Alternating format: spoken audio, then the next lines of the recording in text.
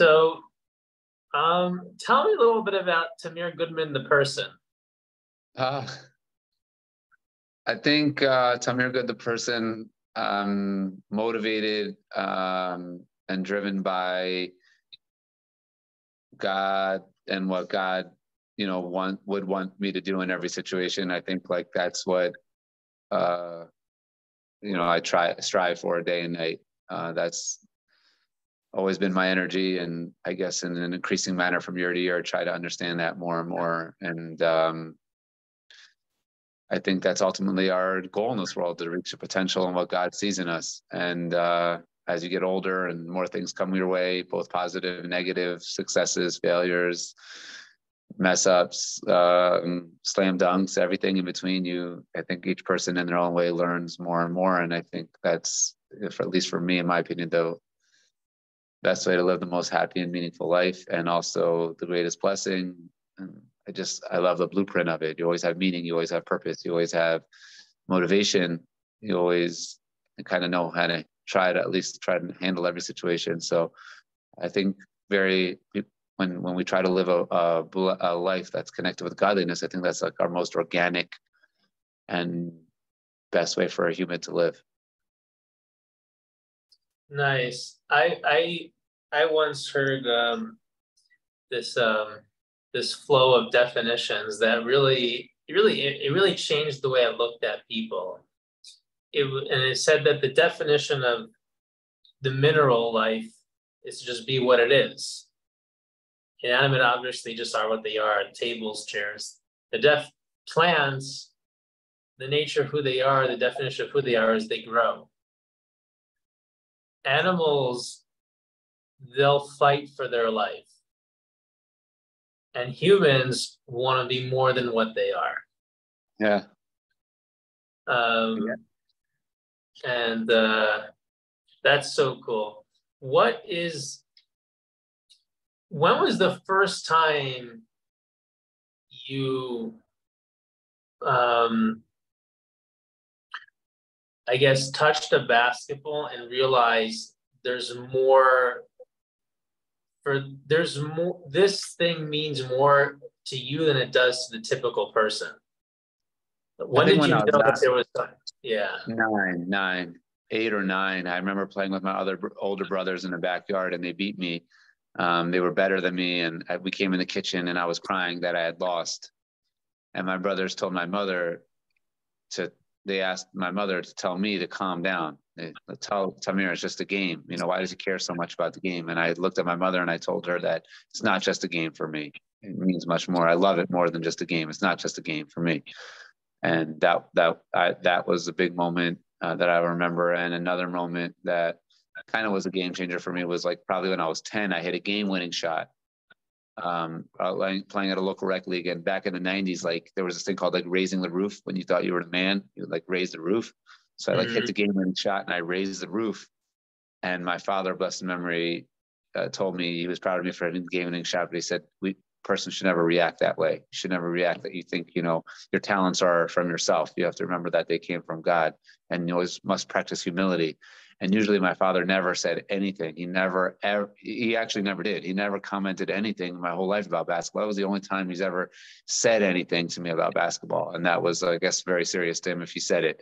So those two moments, knowing that my mother supported me and she looked at me, and even though my brothers told her to tell me to calm down, she didn't tell me to calm down. She just supported me with her eyes. That I guess she realized it did mean more to me than a regular kid. And she backed me. And I think my father telling me that, I think he told that to me because he believed in me, and he saw that like I was trying to go somewhere with basketball, and he wanted me to keep that in mind. So I think those two moments, age 9 and 10, were big game changers for me. Interesting. As I read your book, it seemed that as time went on, what basketball meant started to stretch. The boundaries of what that meant, and what you saw, the potential that the game had, started to really grow at different stages, especially as the challenges mounted. You talk a little bit about, what you feel like were the major stages in terms of what it meant to you initially, and what were the changes that took place and what it means to you now? Yeah, I think when you're healthy, when I was healthy, all a player ever thinks about is like succeeding on the court. That's all you do, is you just want to play well. And I got hurt, and I mean, the first time I got hurt, my mother told me, maybe you're done. And I thought she was like, how could you even possibly tell? Like, nothing's ever going to keep me from playing basketball. Like, I don't care what injury it is, like whatever surgery, whatever it is. Like, but she was kind of right. But it took me 7 years to realize she was right. I went to every single surgeon, every therapy, every rehab. And every time I came back, I got hurt and hurt and hurt and hurt and hurt. And my knee never healed. And I think like that was the big moment where, okay, like basketball needs to transform. It's no longer about playing well. It's not an option for me to play well. I can't play anymore. So, what is this injury in the height of my prime teaching me? What am I supposed to do now?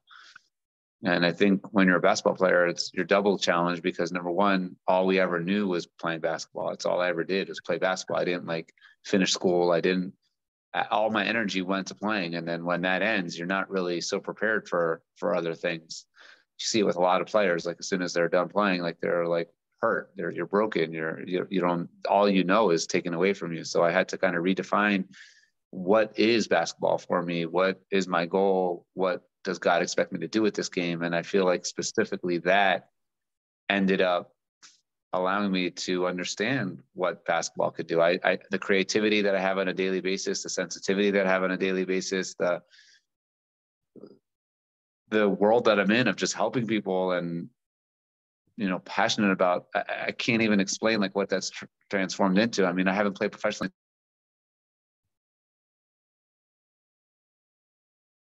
I can't hear you.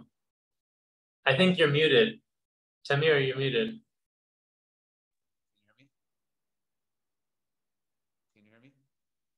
It's very, very faint, super faint. I can barely hear you. Can you hear me? Teeny bit.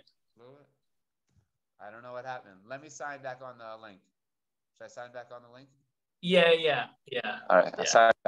Oh, now I can hear you. Now you hear me. Okay, great. So I'm saying like it's 2000. I haven't played professionally since 2009, and today is 2023, and literally most of my day today, the majority of my day was just helping people and connecting people through basketball. People in Italy, people just reaching out all over, and I feel like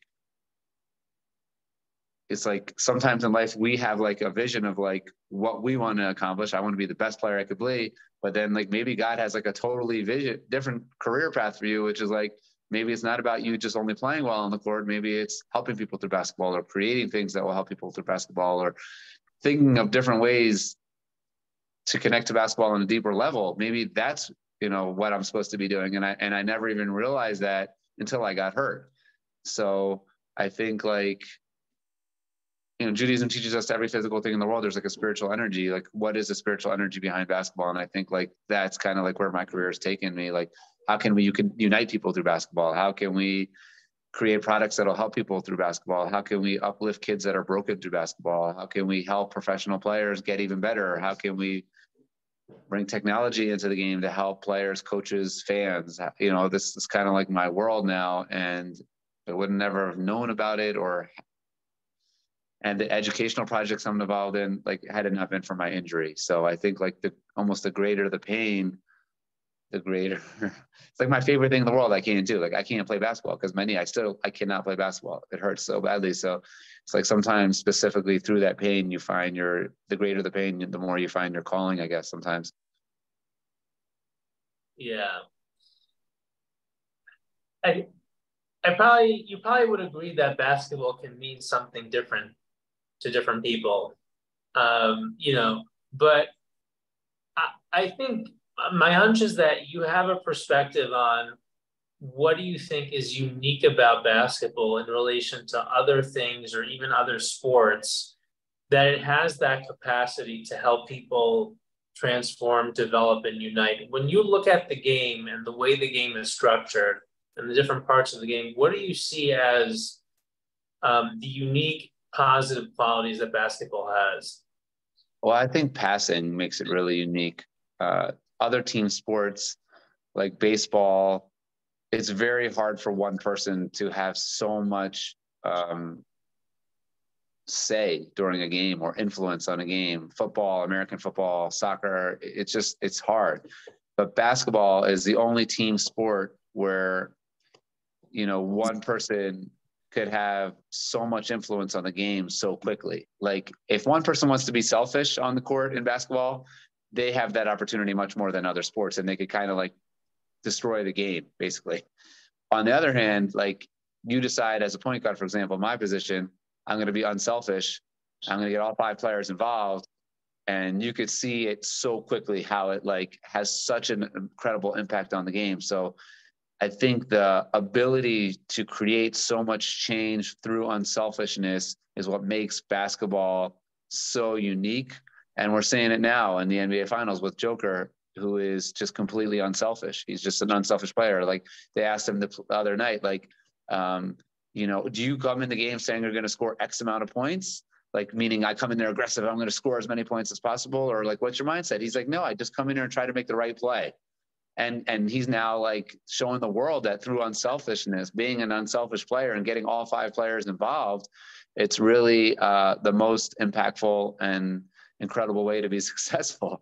And I think like that's what makes basketball unique, because you could have great influence by being unselfish. I think that's what makes it unique. I've never heard that perspective. And in your book, you talk about passing, but I didn't make that link. And that really is unique. It almost feels like every single player on the basketball court has the choice and almost the opportunity that like similar like a quarterback does in American football, where their awareness, their court awareness, and their ability to like know who their teammates are and know what positions to put them in for them, as opposed to just thinking what I can do, is put to the test so quickly. And that ball changes hands. Like, in American football, there is only one quarterback. And no way, when he succeeds at what he's doing, it's not unselfish. Like he makes a great play. It's like he made the pass more than the receiver made the catch. But in basketball, it's like all the credit goes to the guy who scores the points mostly. And so everyone has that, is kind of challenged in that way on the court. It's very interesting. I never saw it that way. You hear great teams that win. Like a lot of times they ask a team like, wow, you won the championship. What was it? They say, coach got everyone to buy in. We all bought in. We're all being unselfish. No one here is being selfish. We're all bought into like a greater cause, a greater good. So it leads to success. And I think basketball is like the greatest example of that, because football, you have offensive players and then you have defensive players, right? Soccer, almost like the same thing. Baseball, similar to basketball. You're like all over the place, and you're either all in or you're not. And the second you start being selfish, it's going to impact the game immediately, like right away. Everyone's going to see it. Wow. Fascinating. As a basketball player, what do you feel like was your biggest strength? And what do you feel like was the thing that throughout your career, you were always looking to improve the most? Like the part that you felt like was the weakest link in your game? Yeah, well, 3 things. For sure, passing was my greatest blessing. Being dyslexic, very hard for me to read and write till today, extremely hard. But God gave me like a special vision on the court. So it's hard for me to read, but he also blessed me with like a good vision. So like making the right pass was for sure my strongest. I could see things in a special way. I remember times like there are certain passes that you just don't throw in basketball. Like you would get in trouble for throwing a certain pass. Like the coaches teach, don't throw that pass.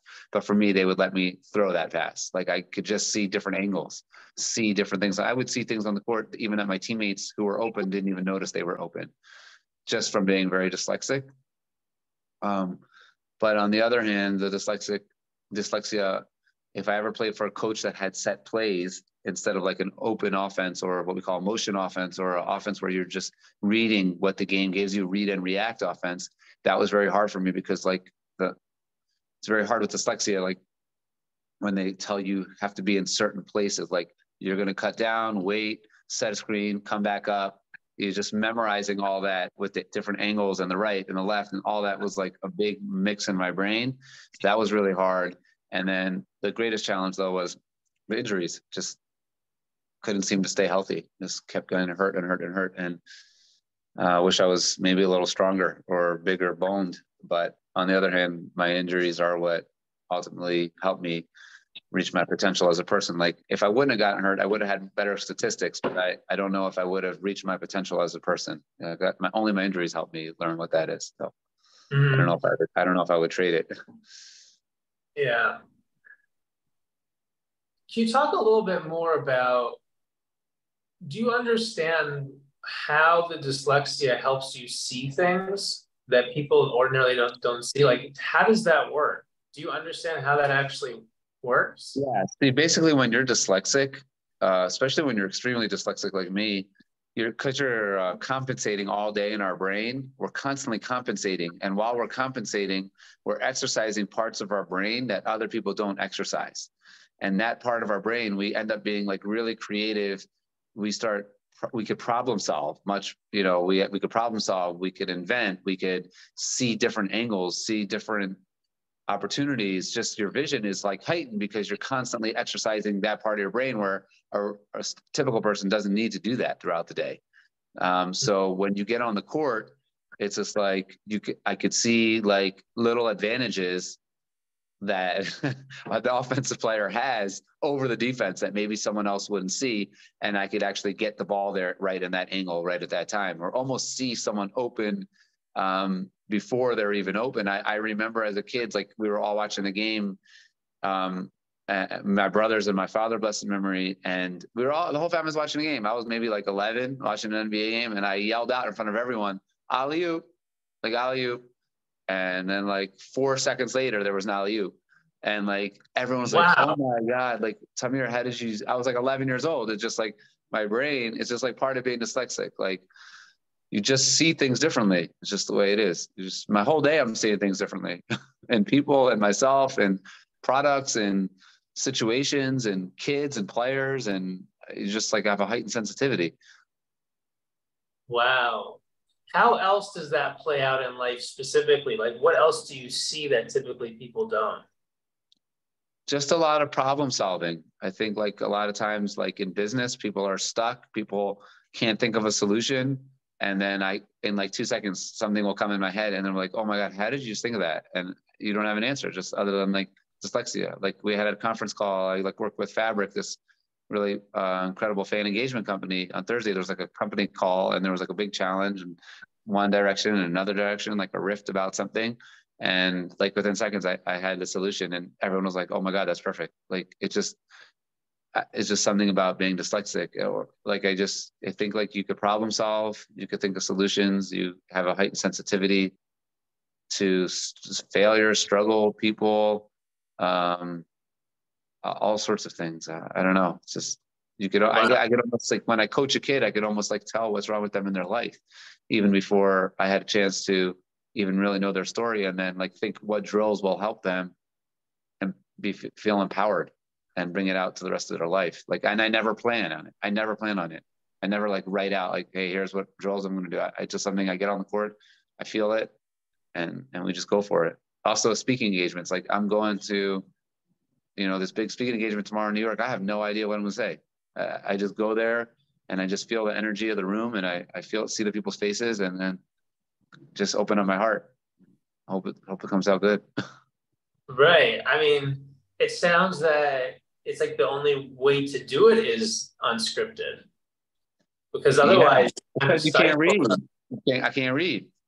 Like with Aviv Net, we had this grand opening at Dick's Sporting Goods for my product, and like they prepared this whole thing for me to read up there on the first day, and I was like backstage trying to read it for like 2 hours. And then as soon as like everyone was there, I had media, everyone, they gave me the script to read, and I thought I had it pretty good. And I wasn't even planning on it. I just flipped the paper down, put it upside down. I'm like, I can't, anyone who knows me, I can't read this actually. I put it down and I just talk and ended up being pretty good. Oh man.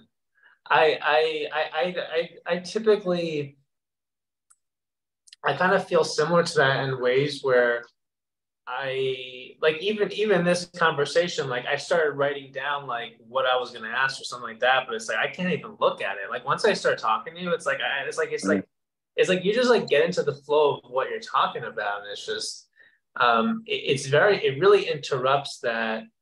There's I can kind of relate to what you're saying, and maybe I don't know if it's similar, but I feel like there's this very subtle voice in me that gives me kind of like ideas and insights into people that I can't be going off anything else. If I'm gonna listen to that, I just gotta be in sync with it 100%.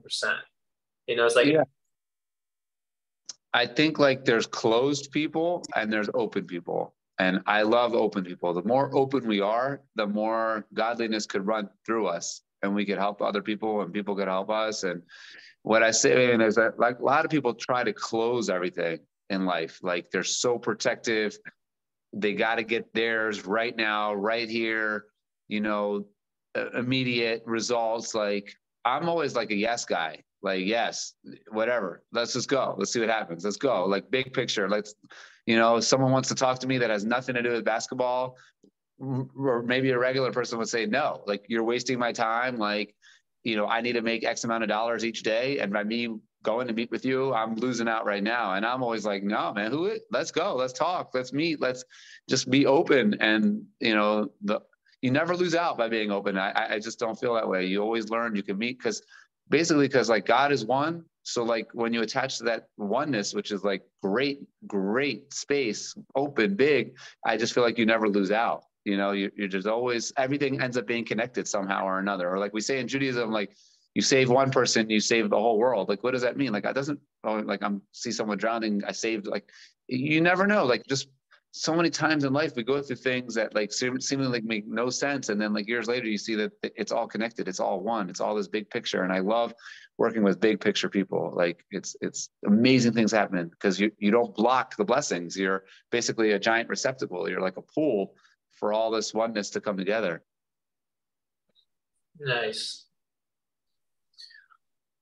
So what's very unique about your story is that you didn't just feel that basketball and your connection with God and who you were like two separate things. You actually, it seems like they were completely inseparable for you. Like, there was no entertaining basketball without a yarmulke, like it or basketball on Shabbos. Like that wasn't a question. And and I'm wondering where do you think that clarity came from? I would say like, you know, three things. My Savta, my grandmother was a Holocaust survivor. She lived with us like 6 months out of the year. So just being around her was like, you just couldn't explain it. Like she was like a living angel in our house, literally. And that survived 2 camps, and just wanting to always honor her and what she had been through, and knowing that she lived in Israel and stuff the rest of the year, just being connected to her. Number two, my father was a very special human being, I would say, that loved helping people, and he always did it with his kippah on. So I wanted to kind of be like him. And then number three, when I was younger, I used to go to Lubavitch Rebbe in New York, and those were the Rebbe used to have these like, you know, these parades, different Lag Bomer parades and stuff like that, and just the Jewish pride of those parades, and holding up signs about Jewish pride and different things like that, and experiencing that, the excitement of that. That was I would say those three things, like, you know, had the most amount of impact. I mean, I can't say like I'm a great person or a righteous person, but those three things really helped me try to be a proud Jew, and through basketball, and not separate the two. Like those are all brought Judaism and basketball as one thing for me. It was the Lag Bomer parades. Yep. Yeah. I actually have a picture of me walking in front of the Rebbe with my Air Jordans on at the Lag Bomer parade. And even back then, it was like so one with me that like I'm going to the Rebbe's parade with my Jordans on. Like it was one thing for me. Like it was, yeah. Wow.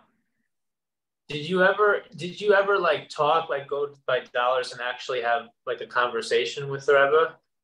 I didn't have a conversation with him about it, but the last dollar I got was in 1991, and I was wearing a Jordan jersey. I was wearing just the jersey, just like a Michael Jordan jersey.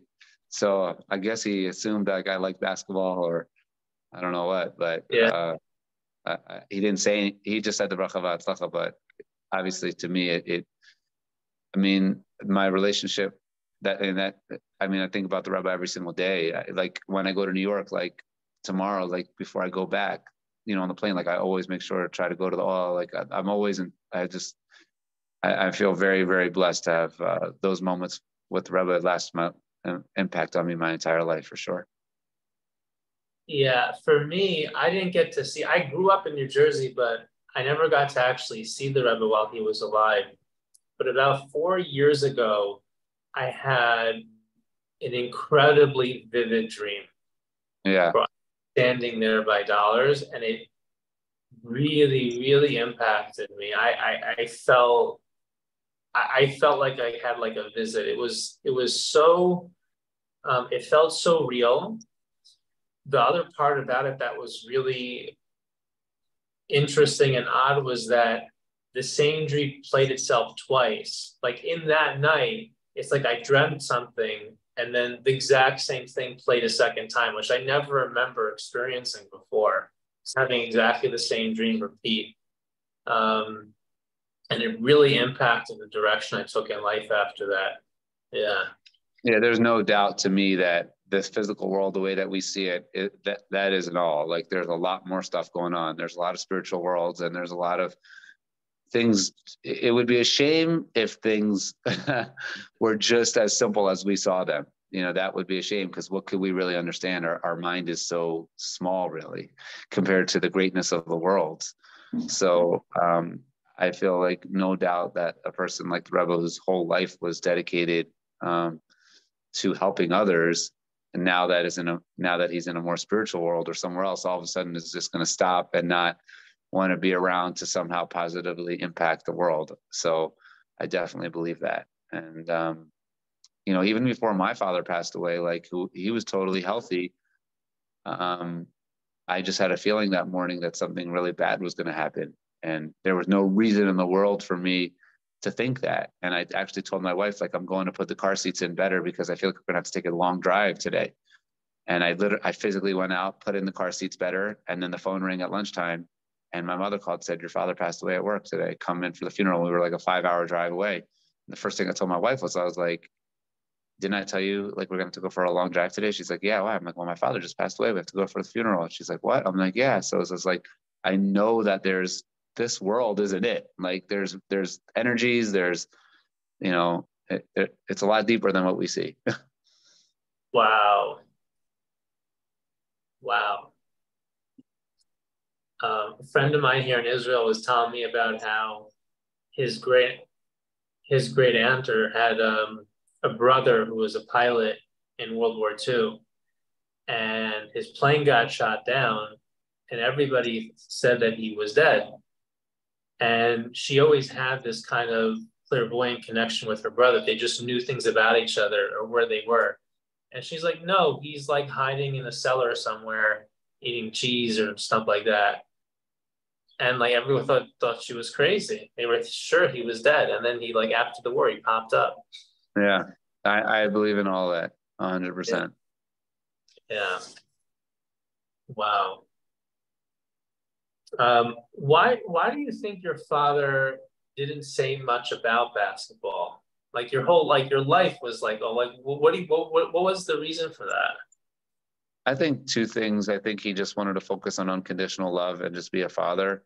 I think a lot of times other parents maybe put too much pressure on their kids about sports, and my father understood that sports, you have to do it from your own love. You can't do it to please your parents. It's just not going to work. It's too intense and there's too much training. And I think to him, he wanted to focus more on the unconditional love and just wanted me to know that he was always here for me, which he was. Like if I had to say something, he would always listen, but he never spoke back. He never said like, you should have shot or should have sprinted back to defense or you should have passed on that possession. He just never did. So I decided I wasn't going to do that with my son too. Like, I was going to be the same way with my son, and I stayed away from it all these years. And then my coach who raised me, who I still talk to probably once or twice a day, told me, at some point your son's going to need you to talk about basketball. And I was like, no, I don't think so, because I told him, how I was with my father. I'm not. And then he's like, no, but he's going to need you. And over the last, I guess, 12 to 14 months, I realized that my coach was right, because for my son, that's his mode of communication. Everything is through basketball. And, so I've been talking a little bit about basketball with my son and realizing that, like, with him, it actually brings us closer. So I guess it's almost like, if it wasn't for talking about basketball, we just wouldn't really, like, that's his way of like communicating. So, if it wasn't for that, there really wouldn't be anything else. So I think everyone is different. I think for me, with my father, I think maybe because I had a coach, such a close coach, then my father felt like his job was just to have the unconditional love. But maybe for my son, who doesn't really have that type of coach in his life yet, maybe I do need to be able to talk to him about basketball a little more. So just interesting. When I watched the video, there was something about, on your website, that 10-minute video, there was something about Coach Katz that I felt was really, really special. That he had wisdom. It felt like he had so much wisdom beyond the court, and real deep understanding. Yeah, I tell everyone I would have never been able to accomplish this without Coach Katz. I mean, I always say, like, their fathers in my life. Let's say it was my father, my father-in-law. I loved him so much. He was also a coach. They both passed away. The Rebbe passed away. So, and I've always had Coach Katz, and I just thank God that he's my father. My father that I still have that's living, and he's so smart. He's the smartest basketball mind I've ever met in my life. But again, what you're touching on is true, is that, like, his intent, his wisdom, why he does everything, what's intention, why did he get into basketball, why does he coach basketball, what are we supposed to be doing through basketball, all that I learned through him, and I'm forever grateful for that. And I love him. How many? The Torah says, like, find yourself a rabbi, a mentor. Like, how many people in their life could say they found that at age 8? I'm 41 now, and I still have the same person. Like, it's rare. It's so rare. And also someone that believed in you from day one. I mean, he told my mother when I was 9 years old that I was going to play college basketball. He told her. Rare, so rare. And a lot of it is because what I've experienced, which is very, very painful, is outgrowing mentors. Like, I've had stages in life where I was very close to a mentor, but then I realized at some point that I kind of, like, they were holding me back. Like, I kind of had Right. and wow, that's so. I don't think I've met a single person who's Yeah. had this. I don't think I have either, but I let him know that. Yeah. Wow. He must have some special sauce. Yeah, he's amazing. Yeah. What do you think was one of the things that he told you that was most impactful in both your basketball career and your life?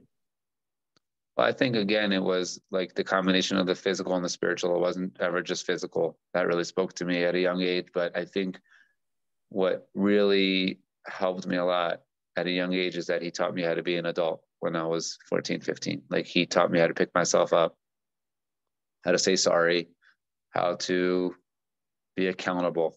I think being accountable and not running away from challenges, and never letting society dictate what you can or cannot do. Just a lot of principles and values that you learn through the game that he made me, like, do when I was very young. I learned how to pick myself up, and I never settle. I think those two things right there. Most kids would have run away from a lot of things that I experienced, and they would have quit. And he taught me how to be resilient, I think. What were one of the things that was really hard at that young age that he kind of supported you through? A couple of things. Like one time I had a really bad shooting night. I was like 8 for 24. And after the game, the media wanted to talk to me, and I didn't want to talk to them. I wanted to go out the back door of the locker room and go home. And he said, "Boy, you could talk to them when you play well. You better be able to talk to them when you don't play well. Get out there, go talk to them right now." And I said, "What do I say? What should I say?" He said, "Tell them the truth. You suck tonight, and you got to get better." And he taught me how to like do that. He's like, you just got to do it. And, so like that. Other times when he used to take me to play against college guys that were better than me when I was only 16, and they'd steal the ball from me and they were physical with me, and I just wanted to quit and just go home. And he'd be like, "Do you want to play in college?" I'm like, "Yeah." He's like, "Well, if you want to play in college, you're going to have to be able to play against this speed and this strength. So if you don't want to do it, let's just go home. But if you want to do it, you got to pick yourself up and go do it. No one's going to do this for you. You got to do it." So, just like different things like that, force myself to pick myself up. Mm-hmm. Wow.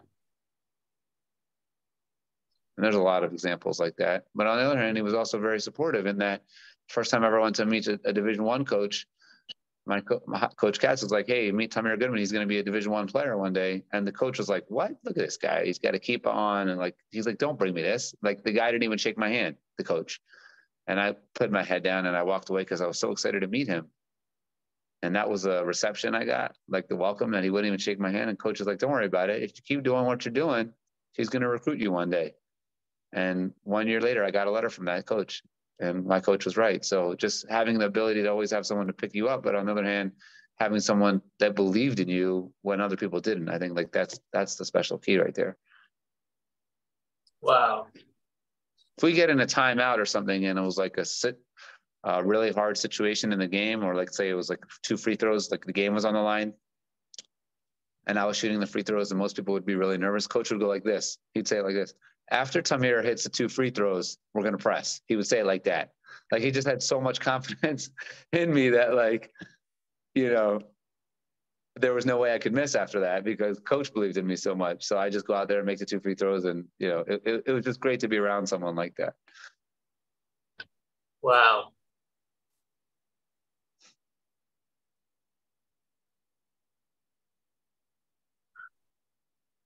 Wow. How did when you knew your basketball career was over, what was the transition like with him in terms of now he was going to be coaching you on things beyond basketball? Right. If anyone prepared me for it, he did, because it was always deeper than just basketball. I think what made my transition from basketball easier, like at 1,000,000%, was I was already married at that point and had the best wife. And she was actually the first person who I called. Like I called my wife from the locker room and I said, "God doesn't want me to play basketball anymore. I'm sure of it, because I'm hurt really, really badly. And I can't, there's just no way I'm going to ever be able to play again. Like my body is literally in shambles. Like I cannot play." But I gave it my best shot. And she said, "You'll have the same career. You're just going to be wearing a different uniform." That's what she told me. And she was right. And so just being able to go through that with her, just having my wife, that's for sure. Like if I didn't have my wife, I can't even imagine how broken I would have been till today. But just the fact that God blessed me with her, that allowed me to, I guess, take the teachings of Coach Katz and implement them, because she had my back. And that was, I never take that. That is just everything in the world to me, my relationship with my wife. When did you meet her? I met her after I got traded in my rookie year. I met her, and we just got engaged after 2 weeks. I just felt like she is. I couldn't even explain it. I still can't explain it. This is going to be our 20th anniversary this in August, and I could never understand the blessing, like just the open miracle enough, that how God like just blessed me when I needed her the most. And I don't think I'll ever be able to understand the magnitude of that blessing. I won't. I still won't, because I keep thinking about it. It's 20 years, and what would I say? What do I think? Like I just can't. I can't wrap my head around it. It's something I think about every day. It's just that is my blessing. That's my blessing right there. Were you at that time looking to get married? I felt like I was ready to get married. It's just that like everybody else that I knew was like in yeshiva or college, and I was playing professional basketball, and I was the only religious player in the whole league. Like so it's like playing professionally, and like who wants this kind of lifestyle? Like who's gonna ever want to marry someone like this, where it's like everything is so intense, and the training and the training and the training and the training, and I just I don't know how that was going to be possible to find someone like that. And God brought her right to me, and forever, ever grateful to that. What was the hardest part of the game? Like mentally, what was I the think hardest? when you Yeah. play bad, like it just stings so badly. Like I'm 41 now. There's so many times that I wake up in the middle of the night with like a bad possession or a missed shot that I should have made. There's shots that I missed when I was 17 that still hurt me till today. Like with the game on the line, like that I know if I just would have got it off the glass 1 inch higher, it would have went in. It happened to me yesterday on Shabbat. Turnover that I had in college. I keep like I don't like force myself. It's like I'm gonna go think like my brain just goes to that. Like how did I turn the ball over on that possession, or even on defense? Like I was thinking about a possession yesterday on Shabbat. Like why did I lunge out on that possession? I should have just stayed like stayed where I was. I shouldn't have lunged for it. It caused things like that. That it stings. It hurts so badly for the rest of your life. Wow. Thing, yeah. Wow. That's intense. I could even remember all the way back to 7th grade. Like my Safta came to watch me play, and I played poorly. She came from Israel to watch, and I was just devastated. I'm still hurt till today that I wanted to play well for her. I wanted, and I didn't play well. Like so, and she, didn't matter to her at all. But like, I think the hardest thing about basketball is like losing a game you thought you could have won, or messing up on a possession that you shouldn't have messed up on. It stays with you forever. What do you think what is the thing that determines or leads to good games, bad games, shots made or shots missed? With your experience in the game and looking back, what do you think like a player could do or could work on to kind of figure out or determine like why did they have a bad game or why did they miss that shot? Yeah. Well, coaches will always tell you you're never as good as you think you are when you win, and you're never as bad as you think you are when you lose. But players don't really accept that because we're too competitive. But I really think it has to do with balance. It has to do with balance in that sometimes you feel like you need to stay the course of the keys to the game that the coach planned out for you. And sometimes you need to say like, no, this isn't working. Like we need to like make some adjustments here. And I think finding that perfect balance of like when you need to stay with it or when you need to make some adjustments. And then a lot has to go right. You need to really be blessed. You need to be blessed. Like myself used to say, every single thing you need a blessing. You need a blessing. Like you could prepare, you could do everything right and still play poorly sometimes. Sometimes you need a little blessing. You need things go right for you so you can get your confidence going and go out there and do what you know how to do. But what if the referee calls 2 early fouls on you, and then you've lost your momentum and you're nervous to play because you're going to get another call? Or what if you tweak your angle? Look what happened to Tatum, Celtics, right? First possession of the game in the final to get into the finals, he twists his ankle, like on a tough play, So you also need a lot of blessing. A lot of things need to go right. Yeah. Yeah. I was asking them just somewhat out of curiosity, like in terms of a shot made or a shot missed. What do you think, or is that what you mean in terms of the blessing? Or like, what do you think? Yeah, at some point, all you could do is put yourself in a situation to succeed. You can't really do more than that. You can't. Mm-hmm.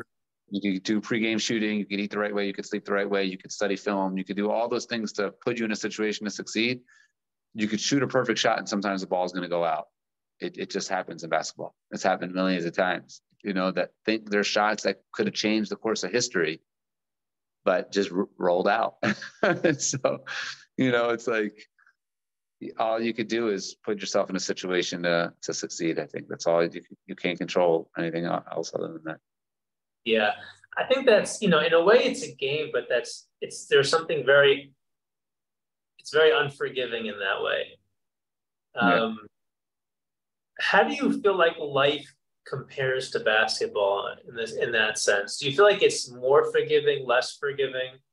Um, in the sense that if you're doing the right things, because what I hear you saying is that like in basketball you could do all the right things, but there's so much that's left in God's hands that um, you know, you could shoot the perfect shot, but it can just roll out.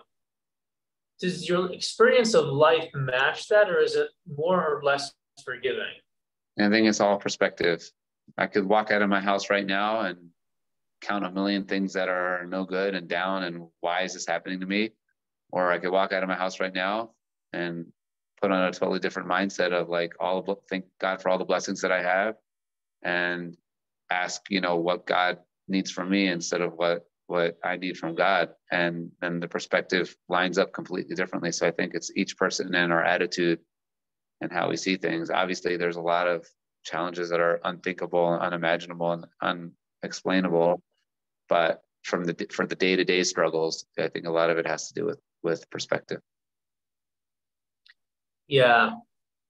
In that way, I think it's more and less forgiving in the sense that, you know, if we learn how to have more control over our perspective and we have deeper awareness of ourselves, it can be much more forgiving because the outcome of a day, whether what we expected or we're striving for happening or not happening, wouldn't really affect our overall feeling of success and fulfillment as long as we did what we were supposed to do or put ourselves in the position to succeed. But I think that for someone who's had a harder time controlling that and looks at where they are in life more in terms of the results, life can be much more unpredictable than a game and very unforgiving. What do you think about that? Yeah, I agree. But somehow we need to like going back to my injuries, like I can't even do my favorite thing in the world. Like through those challenges and like climbing through those challenges, we could find our meaning and our purpose and our happiness almost on a higher level than if we didn't tap into them. So a lot of it has to do with perspective. I'm sorry, I really have to go get my son in 1 minute from school. My wife's not here. Yeah. Okay. So thank you very much for going on this ride with me. It was awesome to get to know you. Thank you so much, and blessings with everything, and looking forward to being in touch. Okay. All the best. Bye. Bye. All the best.